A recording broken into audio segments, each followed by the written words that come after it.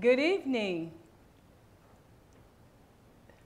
We're glad you've joined us this evening for the Berean Perspective Bible Study. I'm Minister Gwen, First Lady of Emmanuel Community Church. Tonight, we continue our teaching series on the believer's spiritual gifts with a focus on the gift of administration and leadership. Joining us again tonight is Mrs. Yvonne Dunnigan. She is one of the Bible study small group teachers at Emmanuel Community Church. We'll begin by reading the text, especially for the new viewers. We begin with the basic text for our study. So I'm going to ask you, Ms. Dunnigan, if you will read the basic text. There are 4 of them. I would love, I love the Word of God, so of course I will read the text for you. So we're going to start off with 4 basic scriptures that define the text of study that we're doing tonight. The first one is Romans 12:6. Since we have gifts that differ according to the grace given to us, each of us is to exercise them accordingly. The second scripture is Romans 12:8. Or he who exhorts in his exhortation, he who gives with liberality, he who leads with diligence, and he who shows mercy with cheerfulness. The third scripture is 1 Corinthians 12:4-6. Now there are varieties of gifts, but the same Spirit. There are varieties of ministries, and the same Lord. There are varieties of effects, but the same God who works all things in all persons. The last scripture, 1 Corinthians 12:28. And God appointed in the church first apostles, second prophets, third teachers, then miracles, then the gifts of healings, helps, administrations, and various kinds of tongues. Thank you, Teacher Yvonne. Now we go to the definitions for tonight's studies. Again, it is the gift of administration and leadership.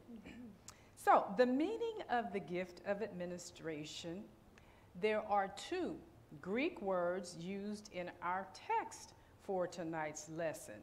And they both mean to rule or to govern. The word used in Romans 12:8 for leads is proistamenos. Proistamenos, a hard Greek word.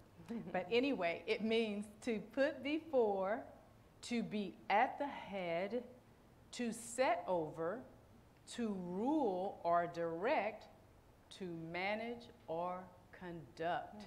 This is a rich study tonight, and we're going to see these examples both practically and also biblically. The second word is used in 1 Corinthians 12:28 for administrations, and that word is kubernesis.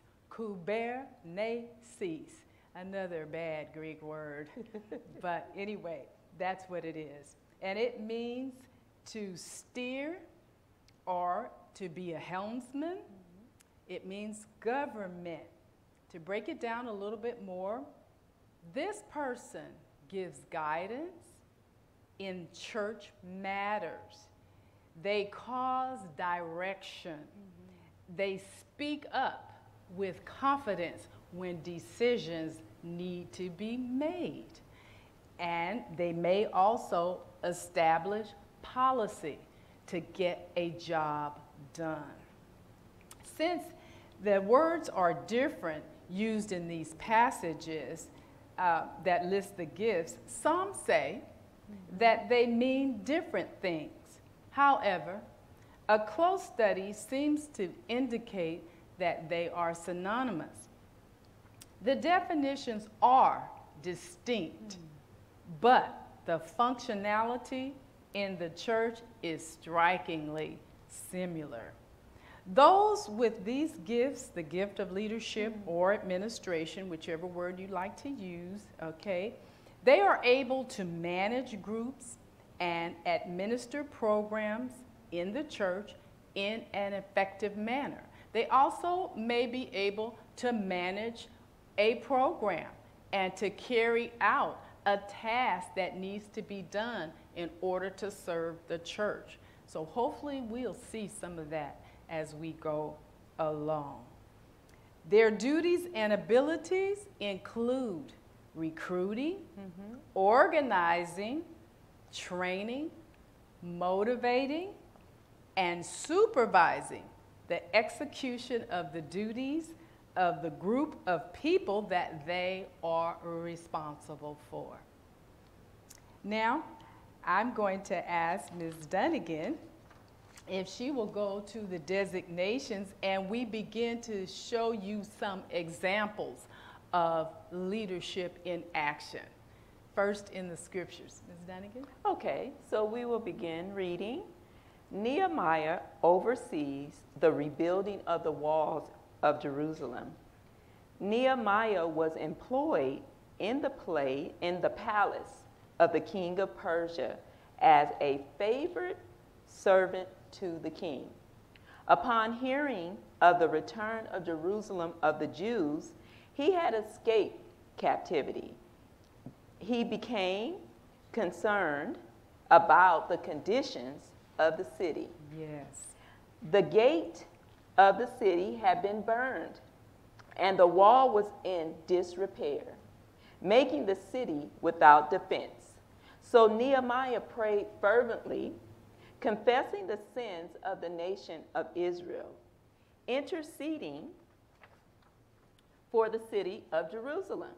The Spirit of the Lord rested upon him and guided him. He was burdened with the desire to go into the city in order to make it a safe place for the people of God. He approached the king of Persia and requested a leave of absence, as well as permission to request supplies for the project that he was working on from the king's subjects. His requests were granted by the king. Our first text informs us of his inspection of the city and the beginning of the work of the rebuilding. So I'm going to summarize this just a little bit. I want to highlight some things in this section. If you notice in this section that Nehemiah was a favored servant of a secular king. The point that I'm making is that you as Christians can be a Christian and work for a secular person or an organization and still do your job well. He was a favored person of the king. He did his job and the king was well pleased with him. And then he found favor of the king to even be able to ask the king for supplies to build protection for the Jews. Another thing about the leaders is that they are burdened a lot of times by concerns spiritually that others are not. We discussed that. And remember that they are watching out for your souls. So this Nehemiah was very concerned about what was happening to the people, the Jewish people. And he was not afraid to go before the king to do what God had asked him to do. Right, okay, so we're talking about Nehemiah chapter 2? Yes. Verses 11 and I will continue. Through 18? Yes. Okay. Nehemiah 2, 11 through 18. I will continue to read. So I came to Jerusalem, and this is Nehemiah speaking, and was there 3 days. And I arose in the night, and I and a few men with me. I did not tell anyone what my God was putting in my mind to do for Jerusalem. And there was no animals with me except the animal that I was riding on. So I went out at night by the valley gate in the direction of the Dragon Well and on the Refuse Gate, inspecting the walls of Jerusalem, which were broken down, and its gates, which were consumed by fire. Then I passed on to the Fountain Gate and the King's Pool, but there was no place for my mount to pass. So I went up at night by the ravine and inspected the wall. Then I entered the valley gate again and returned. The officials did not know where I had gone or what I had done, nor had I yet told the Jews, the priests, the nobles, the officials, or the rest who did the work.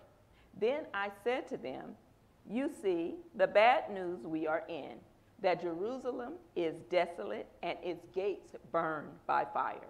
Come, let us rebuild the wall of Jerusalem so that we will no longer be a reproach. I told them how the hand of my God had been favorable to me, and also about the king's words which he had spoken to me. They said, let us arise and build. So they put their hands to the good work. There was much opposition to the effect to rebuild the gates and the wall of the city, but the leadership and administrative skills of Nehemiah were more than adequate to get the job done. And I'm going to read Nehemiah 4:6. So we built the wall, and the whole wall was joined together to half its height, for the people had a mind to work. And in summary, Minister Gwen, Yes. when leaders who are touched by God get a group of people together to do a job, and their minds are changed to trust God with a will to do the work ahead, there will be a better end. And that's even with opposition. So even when we face opposition, we don't stop. Nehemiah had opposition, especially from two gentlemen, Sanballat and Tobiah. They were men that were against him building the wall. But Nehemiah knew what he had heard from God, and he continued on with the work. So please know that your gift is not less effective just because you have opposition. And the power of the Holy Spirit will help you to do your job he has meant for you to do. So there's no stopping. When God tells us to do something, he's going to help us finish it. And so don't think it's strange if opposition come your way. Minister Gwen and I discussed last night that Jesus said that, that Yes. people hated him Yes. and they were going to hate us. Exactly. But we are to trust God at all times. Exactly. Beautiful. Thank you, Teacher Yvonne. I'm reminded, as you said, that Proverbs 11:14 that says, without a leader, the people fail. And Yes. so those people would not have been successful, and nothing was happening with the gates or That's the walls right. That's right. before the leader, who wasn't even there, had a mind Yes. to say, put God's city back together. yes. Let's fortify that city. God's house, God's church, Yes. God's area, the thing that worships him, it's unprotected. Yes. And a leader in the church, a spiritual leader, will always be concerned, always be looking at, Yes. observing what is going on with God. He was already comfortable. He was in the palace. He Yes. was with a ruler, and he had jurisdiction. He had leadership. So if that was his concern, he wouldn't have went back there and That's right. suffered what he suffered. That's right. But he had the burden to please God. Yes, he did. And that's the beautiful thing. When you are a spiritual leader and you have that gift of leadership, you almost are never without a burden to make things better Yes. for God. And you don't worry about and shrink back. Correct. Because there might be opposition. Opposition. There's going to be. Yeah. I'll guarantee you. If you read the Word of God, you'll find out. Yes. But that can't deter you. And if you're a gifted spiritual leader, it won't deter you. No. It won't deter you. Okay, so Amen. thank you, Amen. Teacher Yvonne. You're welcome. We're going to look at, we're going to actually see Paul in two places tonight in leadership. But this one here is where he is instructing the elders at Ephesus, and he loved them dearly, and he didn't want to leave them. And when you are a gifted leader, you care about the people either that participate in leadership with you, Yes. or the people that you lead. You don't want to separate from that relationship. Didn't we see that in Jesus We did. when he came? He didn't want to leave that comfort and the relationship that he had had with the Father before he came down here. But nonetheless, he had to do the Father's will. Yes. And that's what we have to do. Amen. So now we're going to be in Acts chapter 20. And we're going to start at verse 17. And while you're turning, I'll give a little background. The Apostle Paul instructs the elders at Ephesus regarding their administration and oversight. Paul had previously spent 2 years building a church in the city of Ephesus. And in that time, he had organized that church and set up order with officials and people in positions that were going to help the church be built and be edified and run smoothly. That's what the apostles did. They came in where there wasn't a church, they set it up, they put the people in place, and then they moved on to the next place. We've been seeing that as we went along. But he appointed leaders in that church to oversee the proper functioning of that ministry there. Yes. And while on a missionary journey in the region, he sent for those leaders in the church in order to admonish. And we think of that term, as we discussed, as a negative term. It can be, but it also is a good term. It can mean to warn, and it can mean to strongly advise. And if you're a leader talking to those you lead and you're going to leave them in charge to be leaders, it can empower. Yes, absolutely. Especially if it's guided by the Holy Spirit.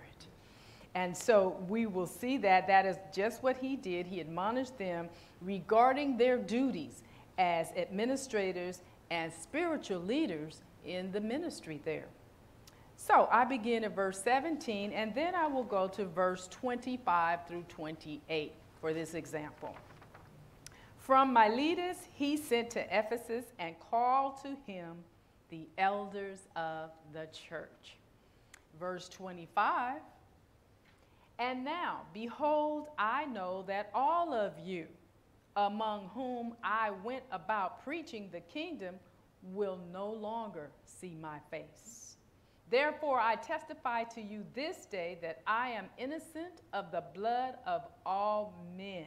In other words, what he was saying is, I discharged the duty that God gave me to do. Since I became a Christian and recognized my calling, I have discharged that duty. Because we know he wasn't always doing good for the Christians. Okay, he was on the other side as a hostile person at one time. Verse 27, for I did not shrink from declaring to you the whole purpose of God. Be on guard for yourselves. That's an appropriate thing for a leader to say to others that he leads or that he serves or that she leads or that she serves. Be on guard. You want to build people up. You want to prepare them when you can. When you know, then you let them know, right? Be on guard for yourselves and for all the flock. Don't just look at only yourselves. Look out for all the flock. That sounds like Peter too.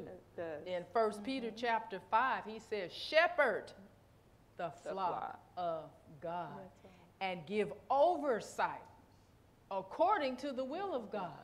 That's in 1 Peter 5. We're not going there, but you can go there, okay? Be on guard for yourselves and all the flock of God, among which the Holy Spirit, I love it. God has given us his Spirit that makes the difference.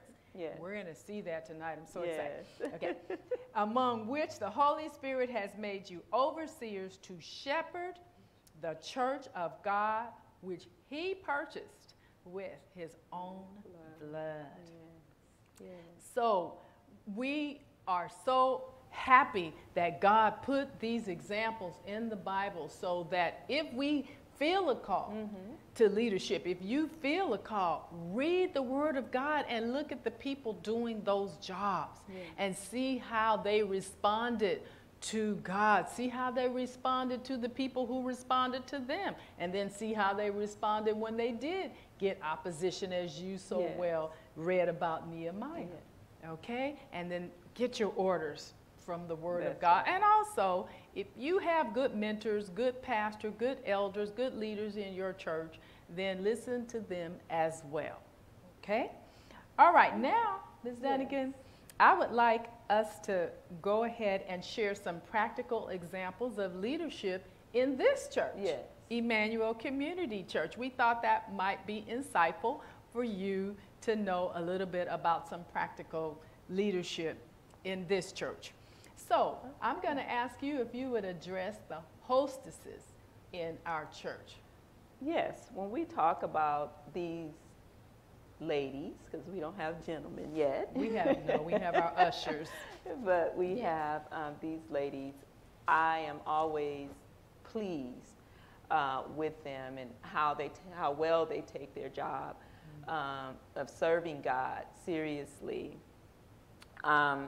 I do want to discuss, let's read a little bit, and then I can share my vision of what I see with them. Sure. This person, we're talking about the Hostess Committee chairperson. Yes. This person is responsible for the leadership and management of a group of people in the church that officially greet people at church services. They ensure that their staff displays the right attitude and have a proper appearance. Yes. They oversee the preparation and the serving of food for luncheons and other church events involving food. Some of their tasks include sanitation, table setting, food decoration, food proportioning, and seating. And just to give you an example of our church chairperson, our committee chairperson, hostess, when I think about her, I've known her for over 20-something years. Wow. But she is always saying, how can I serve you? She considers herself a servant. She considers herself a servant of God, a servant of the people and the church of God. And she is very particular about things, the way they appear, how you dress, how you stand at the door, how you smile, how you greet. She's always concerned about that. When it comes to serving, everything must look beautiful, all the flowers on the table, everything about it. She just wants it to appear clean and wholesome and ready for those who are entering the room. And then just the love that she cares for the women. I mean, that is one of the committees that most people flock to when they first get here. They want to join. And she welcomes them in. And then, you know, they learn to serve and learn to serve the people. So every time I think about her, it's always brings a joy to my face when I think about Miss Northey. Yes. Excellent. Well, tell us a little bit then about the discipleship and leadership there. I sure will. So this team designs and executes a training program for lay people in the church to learn systematic Bibles, learn to do systematic Bible study.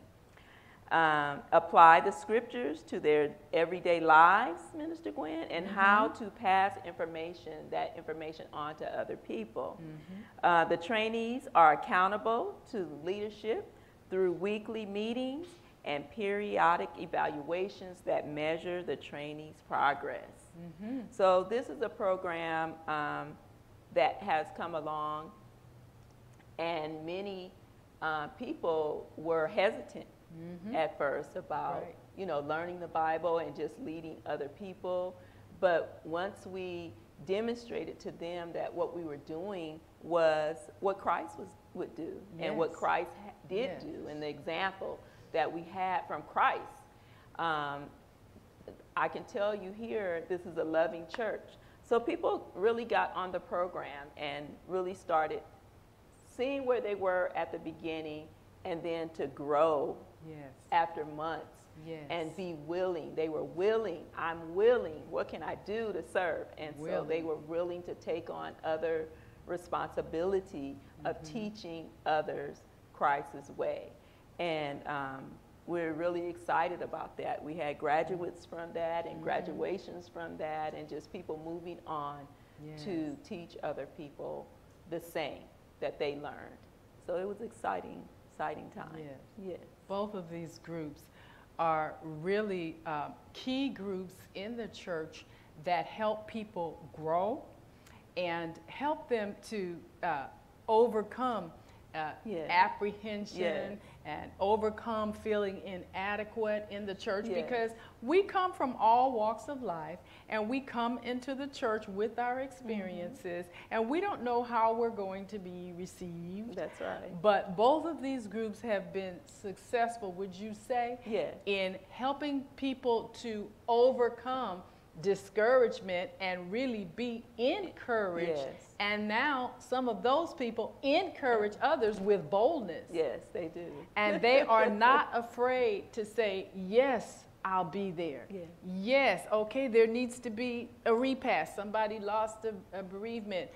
I know that Miss Norfie, who's the leader of the hostesses, she can call her hostesses and say, can you be there on Tuesday, or can you be there on Saturday? We need 4 people to do the work of ministry. Ministry is work, but it's service.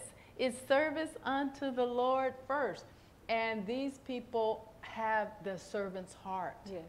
They want to see the people blessed. And that stems from the leader. That's what she wants. She's not afraid to get in there. These leaders are not afraid. You yourself are not afraid to get in there and lead out. You lead out by doing, but you also lead out by showing and telling.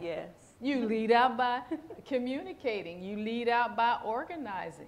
And so, and one thing that I will say that's really, really great about the hostess leader is that she's not afraid to leave them in charge. That's right. As a great leader, you've got to be able to trust your people. And you have to trust God and trust the Holy Spirit in order to trust the people. Otherwise, how are they going to develop? You see? And how are they going to know when God is using them? And so it's so wonderful, isn't it, Ms. Dunnigan, when we hear the lay people who have now been through, say, 6 months or a year of training in discipleship, and they are amazed that God spoke to them through the word, that they got new revelation, not new in the sense that nobody ever heard it, but in the sense that now they could read something on their own, and without the teacher being there, they knew how to get the interpretation and apply it to their lives and incorporate it. And not only that, to teach it to someone else. That's the power of the Holy Spirit. That's the power of God. Beautiful. I love beautiful. It. Well, thank you so much for that. We're going to look at one other group, church group, and that's our Church Leadership Council. That's what we call it here. And actually, that is a group.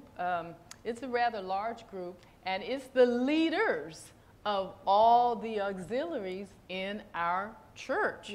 And one group in particular I'm thinking of that's led by one of our RNs is the health and medical team is in this group. And that lady, I don't know how she does it, but whenever there's a task that has to be done, this particular leader who participates in this leadership group, she is always comes with a smile. Mm-hmm. And like Ms. Norfie and yourself as well. But you say, well, we need to plan an agenda to a program of health. Yes. We want to learn about nutrition. You know, we want to learn our blenders good, blending our food. Is that good for us? You know, I don't know. Yes. But she goes right to work. And her team, I believe on her team is a supervisor who's a supervisor of a large HMO in Southern California, but she also is an entrepreneur, okay, of her own home health care business. Okay, one of them is a blood specialist and a lab supervisor, and she's an MD. And you know what? The people on this team, they care so much about this congregation. Do you know if we are intimidated because we're going to talk to our doctor about important things, that we can call our team and say, would you go with us? Yes. And our team will go with us and be right up in there. How valuable is that, to have an MD go with you to see an MD? Okay, or to see a specialist. So I am so proud of the leader of that team, and actually that's a plurality of leadership, which I'm going to get into. So leaders also have to be able to work together. That's right. Like you and I. There is no room for egos. That's right. You know what egos are, right? There's no room for trying to get your personal applause, because in the church of God, there are varieties of gifts, and everyone is necessary. Absolutely. Even the ones that we think are less, or God says may even be more valuable. You see? They are. So that is so very important. We're trying to really be conversational with you as we speak on this gift, and not just limit it to the written definitions. We're just trying to show you how it plays out practically in a church. And we do have a loving church, and people that say that they come here, they say that they feel that when they come in. From our greeters, our hostess at the door, to our ushers, to our communion leaders, to the spiritual leaders at the end of service, to all of the auxiliaries. And so we have such wonderful cooperation in this church leadership council that I'm talking about, because we all come together and they have their reports. They report on what they're doing. So that's another thing. As a leader, you must be accountable. There's accountability to leadership. And when someone doesn't want to be accountable, that kind of is problematic, or at least it's an indication of where they might be spiritually. Because in the Bible, there is accountability all the way through the scriptures. There was accountability in Nehemiah's day. Yes, it was. He was accountable. He was very respectful, mind you, to the king, who was not interested in being a conduit or a tool for God. He was interested in running his own kingdom. That's right. Okay, and Nehemiah was his servant. So when you talked about serving in the secular world, we have a responsibility of accountability in the secular world when we are Christian. We want to show them the love of God, right? And we want to show them that God has order too. Yes, he does. But we must be respectful, and we must be accountable, and we shouldn't go off on tangents. And if we don't like the way our boss manages, or we think we can do it better, wait your turn. Wait your turn. Show God that you can follow well. Then he might let you lead. Okay, absolutely. You might be a good leader if you can follow well. He had to ask for permission, Nehemiah, to go back to his own people. That means he's going to leave his post. But he had such respect and honor. It said he was a favored servant. Yes, he did. By the king. He had such respect and honor that the king gladly let him go. Oh, wait a minute. He didn't let him go. He had to ask for supplies and resources. Oh, king, can I have some resources to build? I don't have any. That's right. But the king granted it. Yes, because did. Why? he was a man of God. He was favored. He was favored. And that favor carried out, he was able to carry out his task for God's work because he had been favored in the way that he served that the king. Yes.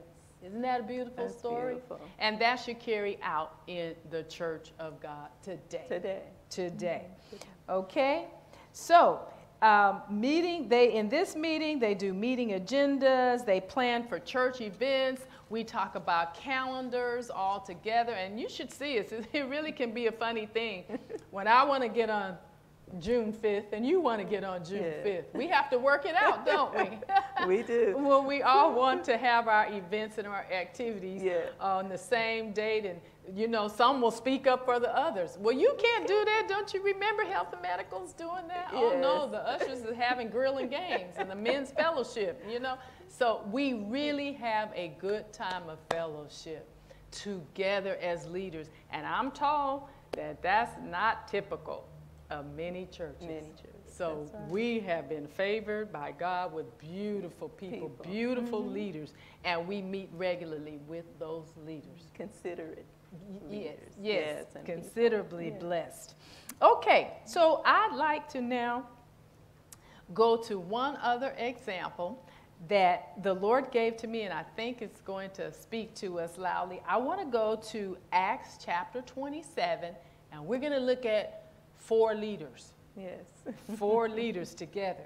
So I have my Bible here, and I'm going to go to Acts chapter 27, and we're looking again at a situation involving Paul, okay, who we've seen as an apostle, but we're going to see him as a gifted leader, gifted by the Holy Spirit of God, and he is now in a situation where there are people who aren't they aren't governing or ruling by the Spirit of God.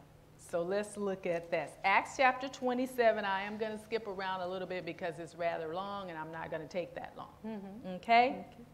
Okay. So in verse 1, we establish that Paul is a prisoner. He's not the leader, but he's a prisoner right here. So look at it. When it was decided that we would sail for Italy, they proceeded to deliver Paul and some other prisoners to a centurion. That's a leader of soldiers. Okay? To a centurion of the Augustan cohort named Julius. So Paul is he's on trial. He was defending himself and defending his ministry and really defending his life before King Agrippa, just before this, to set the scene. And so when he got through arguing his case or defending his case, King Agrippa and the Jewish council and the people that were around him said, well, we would let you go. Yes. We don't see you being guilty of anything. However, you appeal to Caesar. So now you have to go to Caesar. Yes. Caesar was everybody's leader in the province. And if you make an appointment with that leader, you don't cancel it. That's right. Okay, you don't cancel it. So he had to keep his appointment. All right, so they get on a ship and they are bound. So let's look at verse 9. Okay. When considerable time, verse 9, 10, and 11. When considerable time had passed and the voyage was now dangerous. This is what they are encountering on this trip.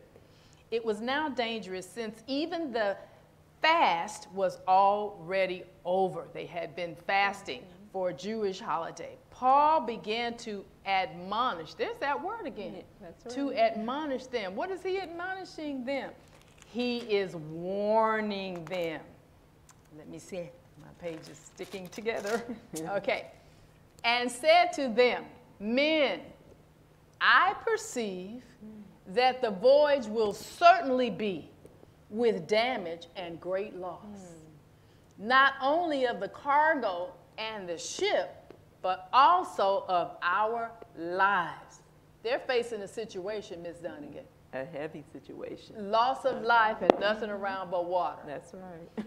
But the centurion, what did we say? He was the leader of the soldiers. The centurion was more persuaded look at the other leaders there, by the pilot and the captain of the ship. Also, other leaders there, than by what was being said by Paul. Than what was being said by Paul. So, they were going to suffer great loss there. But look at verse 12.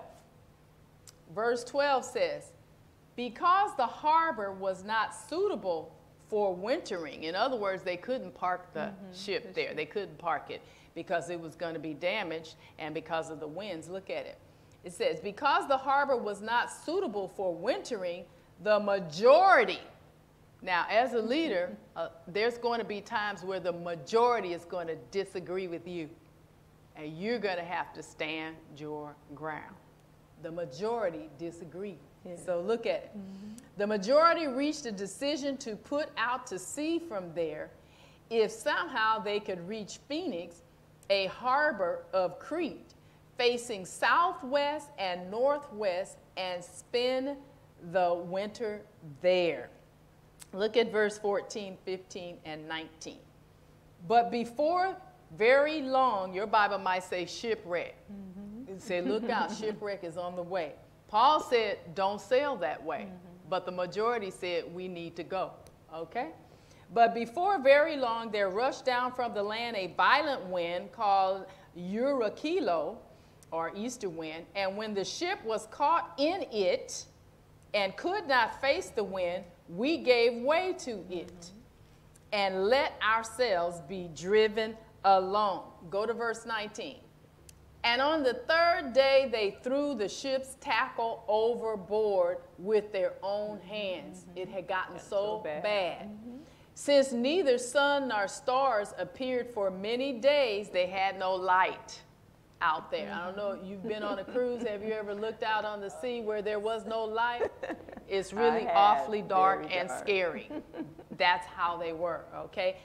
And by the way, this wasn't a cruise ship, okay? It did not have those luxuries at all. Since neither sun nor stars appeared for many days and no small storm, look at the notes that the Bible gives us, was assailing us, from then on, all hope of our being saved was gradually abandoned. Verse 21.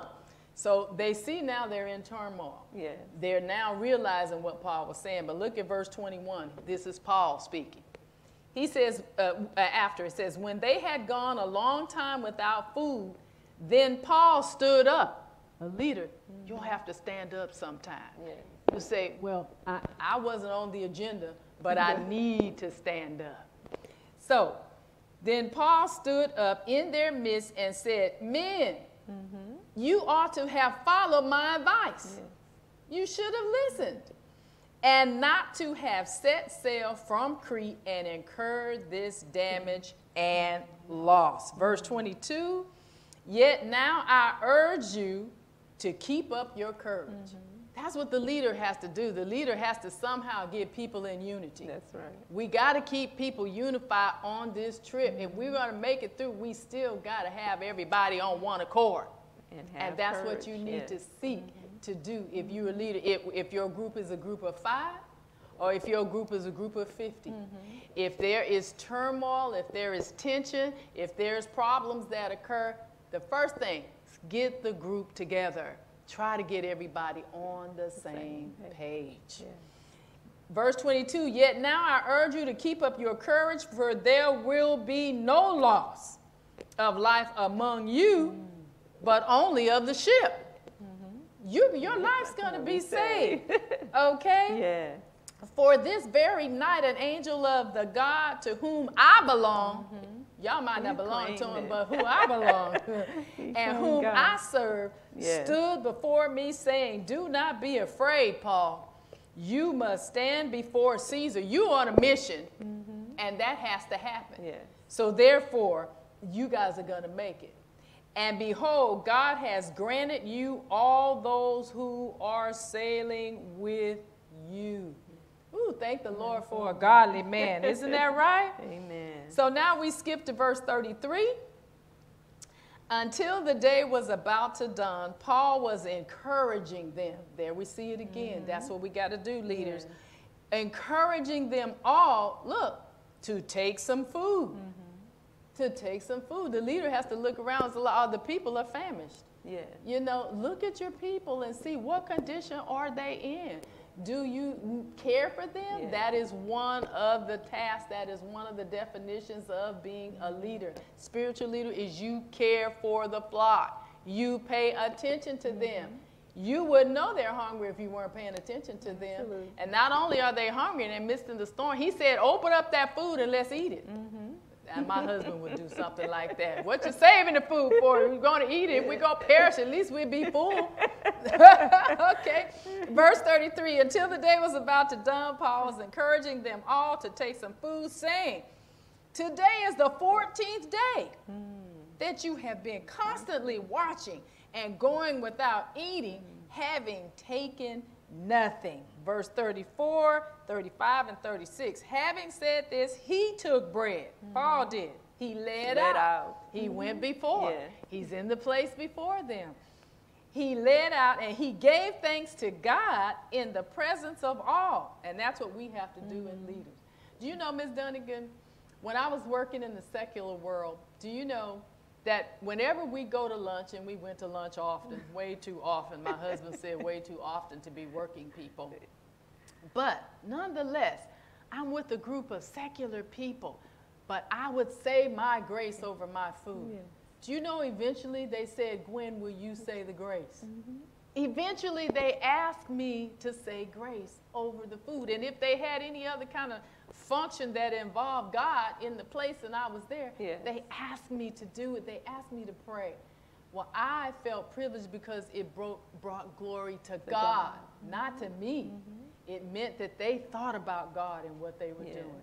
And so Paul does this same thing. He says, gave thanks to God in the presence of all, and he broke it and began to eat. Verse 36 says, all of them were encouraged, and they themselves also took food. Verse 43, we skip down to. But the centurion, now let me read verse 42 so you understand. The soldiers' plan was to kill the prisoners. Why? Because the soldiers were not to lose any prisoners. And if this ship was going to be shipwrecked and they were going to be dead at sea, then they were going to kill the soldiers first to say we carried out our duty when we answer to our leader. The prisoners. The prisoners can't live. They can't get away, right? So that none of them would swim away and escape. But verse 43, but the centurion wanting to bring Paul safely through, see, he's a leader too. He said, I got to get Paul over there to Rome. You know, he's got to go see, he's got to see the king. I mean, he's got to see not Agrippa, Caesar. He's got to go to Caesar. So he kept them from their intention. So because Paul was on there, they all got saved. They got favor. All right? And they had favor. And commanded that those who could swim should jump overboard first and get to land. And the rest should follow on some planks and others on various things from the ship. And so it happened that they all were brought safely to land. So the point is here is that you don't go with the majority if you are a leader. And God, through his Holy Spirit, anointed Paul, sent an angel to Paul. He's out in the middle of the water. Okay, but he speaks to Paul. God will find a way to get to you. That's right. In the situation, no matter what it is, when you don't see an answer or a plan, then you ask the Lord for his plan. Lord, rescue us, deliver us. How can it be done? Believe me, I always say the Lord is not limited by the things that limit man. And he will have a way for you. And everybody else will be saved in order to bring God glory. That's right. You see? So, and also leaders, you may many times remember that you may have the only one with the opinion that you have. And that might be, you know in your heart, the right thing to do. And the rest of the group is saying, we don't think so, we don't think so. But in your heart, you still got that pulling. then you follow that. That's right. Because that's Holy Spirit That's the Holy leading Spirit. you. They were not spiritual, but Paul was. And what Paul said was going to happen is what happened. That's right. Amen? And God will always direct. God will direct. God will your heart. always direct. That's right. And people are always watching you. So they're always watching on. to see how Make that spiritual point. you are. So Right. it's very important that Very. we remember that we are doing a job for God. For God. And it is for the kingdom of God. Yes. It might Miss not Donegan. look like it, It might not look but like it. you need to know that you are a leader for God. So A keep leader. going. A leader for God, which leads to our final and concluding point about servant leaders. It is important that everyone in these positions, positions of administration or leadership, see themselves as servant leaders. No one can effectively lead and motivate others to serve if they are not great examples of serving themselves, Yes. as you so described the leader of the discipleship and the leader of the hostesses. Yes. You so well described them. Both the Apostle Paul and James, who were bishops of the church in the church at Jerusalem, called themselves servants. And you can find that in Romans 1:1 and James 1:1. It says, Paul, a bondservant of Jesus Christ, called as an apostle, set apart for the gospel of God. He called himself a bondservant. And James, it says in James 1:1, James, a bondservant of God and of the Lord Jesus Christ, to the 12 tribes who are dispersed abroad, greetings. Additionally, it is essential that all church leaders be spiritual people. After all, you're supposed to be a spiritual leader. That indicates by default you are listening to and living by and in step with and getting your orders, marching orders from the Holy Spirit. Yes. And the Holy Spirit is never going to lead you. Willie, Miss Donegan, he is never going to lead you on anything contrary to the Word of God. To His Word. His Word. To His Word. To His Word. That's right. You must be spiritual people who adhere to the principles of leadership found in the Scripture. And we leave you with this final scripture in Hebrews 13:17, which I'm sure has been used many, many different ways. But let's look at it. It says that they will be accountable to God for their oversight. It reads like this: obey your leaders and submit to them, for they keep watch over your souls as those who will give an account. Let them do this with joy and not with grief, for this would be unprofitable for you. So, what do we learn here?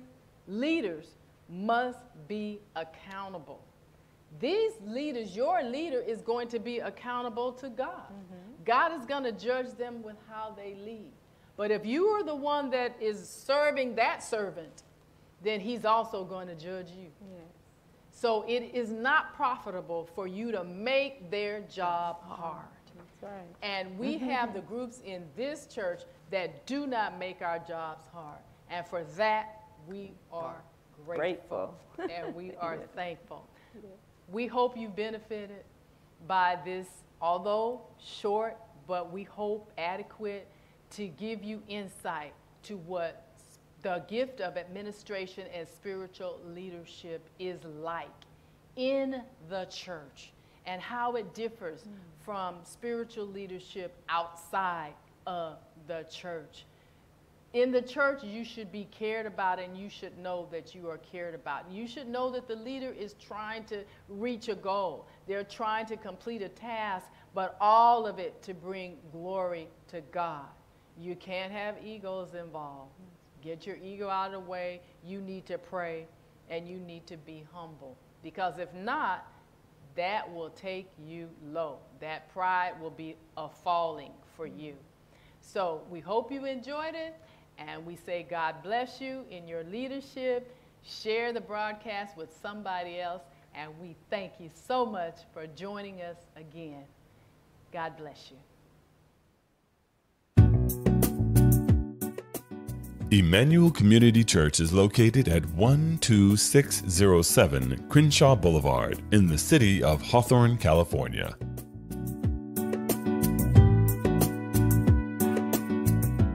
You've been watching The Berean Perspective. Be blessed, for God is with us.